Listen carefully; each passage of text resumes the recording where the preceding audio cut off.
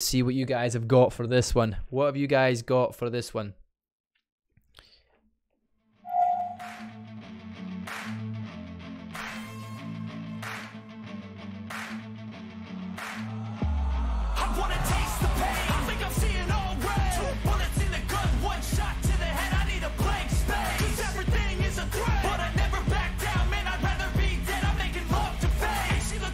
Jeff, 10 hero kills or I sub. Should sub anyway, Echoes. I mean, should sub anyway.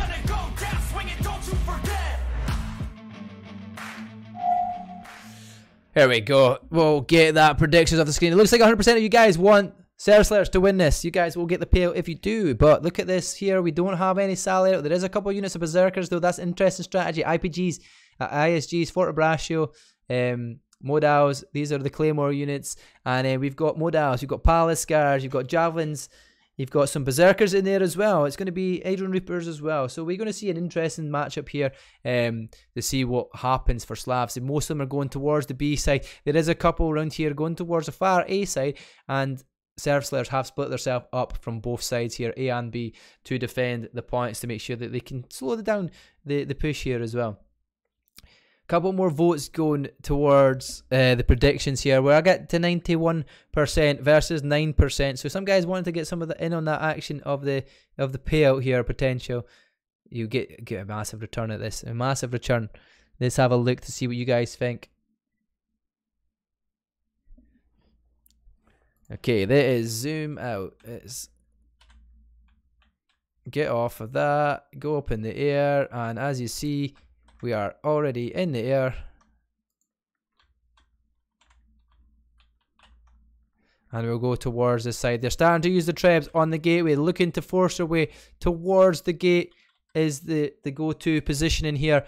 And they're sending some people up the walls, Tau over on the far right hand side, trying to keep heroes around there, as the majority of the team from Slavs is going towards that gate, trying to batter down the gate with all their heroes as quickly as they can. It only takes a few minutes, well, a minute or so, just less than a minute, if you use their treb and stuff on it. And as you can see, they start to filter their way in, but already there, Serfslayers have a unit for Fortebraccio watching that. Will come on in the inside here.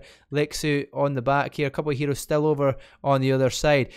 Slavs start to make their way up towards B, but the rotation of Serfslayers is following in behind them. The pre-treb here is it going to be a nice one here? It hits a lot of the wall. I don't think very many will hit there. It might. The fight starts to get taken, but there's a good treb. Couple of units down there as they start to make up onto the A point here. The unit-wise are all getting wiped out though, and we have lost quite a decent chunk of units so far. Couple of heroes still fighting in the far distance there, but B will get capped.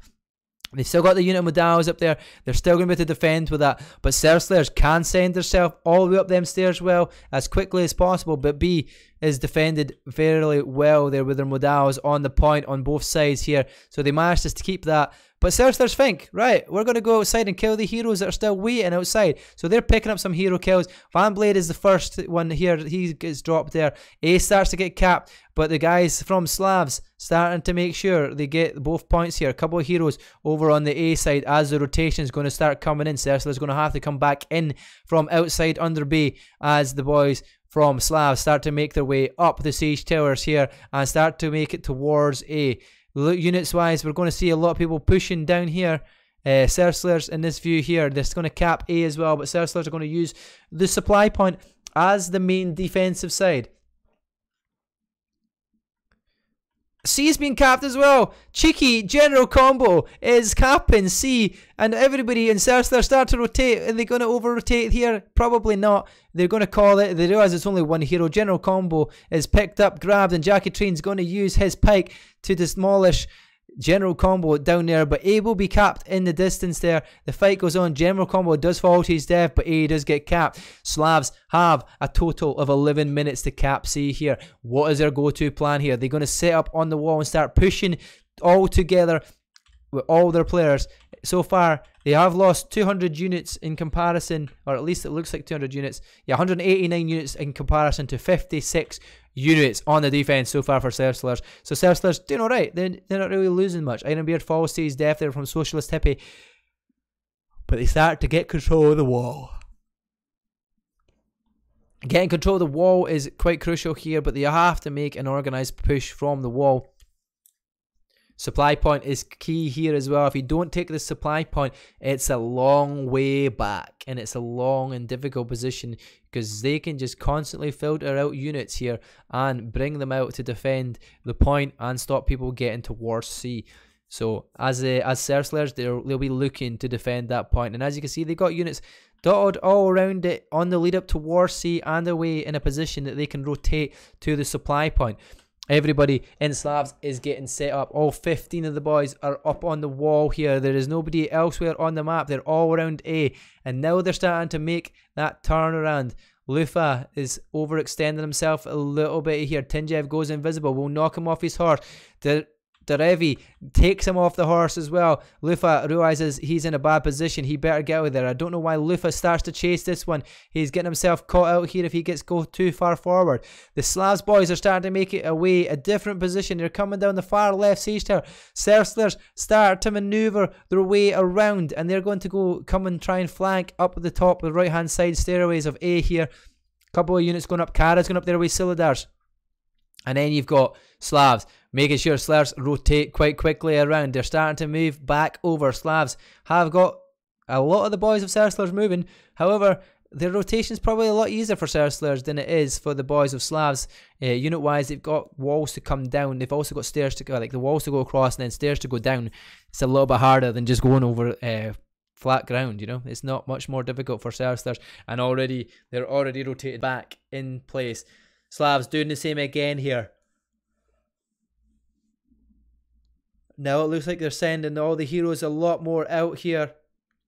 It's a different strategy than we're used to seeing. Slavs pushing right around here. We're going to zoom in a wee bit closer here. There's no more heroes elsewhere on the map. Grim is picked off by Lixu. There's one hero disadvantage in the attacking side here.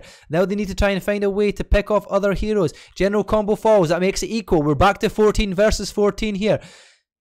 It's going to be a battle inside the gates there and inside towards the supply point here. The Treb is coming in. They're trying to bait Trebs in here if they can.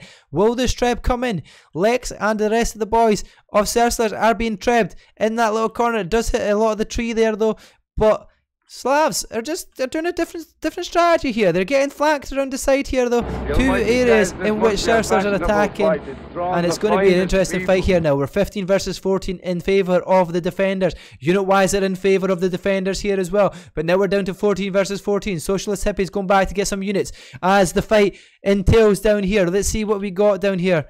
Downside, which unit wise, it looks like there's a lot of Fortebraccio javelins here, and the names and kills are going even here. It's 11 versus 11 down in this corner here. If they could pick off Grim, who's respawning, the Treb's going to come into the new unit of Palace Guards if they can hold that off there. Thank you for the follow as well. Thank you for the follow there, buddy. Appreciate it. Long number. There's a lot of cavalry coming now for the defenders, as General Combo is being that sneaky one again. He is capping the C point. It looks like the Serfslayers have rotated out and killed enough of the units here that they can now rotate themselves back towards C to stop General Combo capping that. But unit wise, quad kill goes towards Skir. Duato cap is coming on Poyeb as well. Thank you for the follow, Machinima. Thank you very much. This is a lot of heroes getting dead in the side of the attackers here. Slavs lost a lot of heroes. We're down to 8. It's 14 for the defenders here. They have a 400 unit advantage almost as well, and so far it's 14 defenders resetting themselves up, ready for the next push. General Combo still being cheeky, trying to get that supply point here. They've got a rotation coming in. Corn Berserker is going to come in around the back, but Lixu is chalked off. Chonk is also getting beat here by Lex here. He gets that kill, and it's going to be a really difficult situation here now for Slavs. Now Serfslayers can defend the gateway here as a Treb comes in. It's a good position for a Treb here, but I think the units will be moved off of that position prior to the Treb coming in. No, not at all. Some of them Iron Reapers fall to the Treb there. That is a nice little Treb, preemptively Trebbed that as well from above. But we're waiting on the respawners coming in for Slavs. Mark of Greed. Hi, Mark of Greed. Yo. Dear Multigamer Zone, thank you for the follow, buddy. Welcome to the clan. You've got some units on the wall here. Kurak, Lixu fighting on the wall here. Lufa, sorry. As the fight comes in the gateway here, we'll see the perspective from this area here. Cavalry's coming in from the right hand side. Masculine's with the Cav. It's going to come round and wipe out some of these units that are moving. But the Cav do get stopped, and Madal managed to get embraced by the looks of it. It does look like some of the cavalry got through. C will be getting capped here. Heroes going straight towards C while the fight is happening. Just off of B here. The heroes are in favour of the Slavs on the C point here. If they can get that short sword off. But it's all about the rotation of Serfslayers now. 13 versus 13 hero wise. The heroes and unit count is going in favour of Serfslayers. And they've got a full on deathmatch here. Heroes on the point of C. But there's more units coming in for Serfslayers. It's only a second needed on the C point. But so many people have swarmed to C. Unit wise are, like I said, in favour of Serfslayers here. So that's going to wipe out heroes a lot quicker here. They're down to 7 on the attack. Make that 6. Tinjev with the quad kill. I don't think he's going to get them 10. I'm getting that Echo subscription by the end of this battle. Here comes another Treb on the C point here, but there's a unit of cavalry on the point. I assume that Cav will get out of the way, but the Treb does come in and hits a couple of the Cav. God of War goes into Tinjev. He might still get this. They're back with new units. It's 303 versus 701 units here. 6 Trebs still available, but hero wise are down to 4, and there's nothing that Slavs can do at this point. 4:20, we're on 4:20 minutes. This is going to be a defending. The units are staying on the point. A couple of heroes making sure General Combo still trying to be cheeky so he can cap C here. But with 269 units versus 701, this looks like Serfslayers has this one in the bag. Tau has already left the battle. I don't think he wants to continue any longer. The boys have left and decided that is GG. They have left this out to dry here and decided they don't want any more of this fight. Serfslayers have dominated their defense. 695 units versus 269 units. All of the boys have started to leave the battle, and that is it. What a valiant defense. The rotation from Slavs and the interesting strategy from Slavs to come down that far side of A was very, very interesting, but did not work in their favour. The Trebs didn't come out, and Serfslayers pick up that win. What a battle it was from Serfslayers. They did a fantastic job of it. Deep Conqueror, thank you very much for that hydration. We will get the hydration in.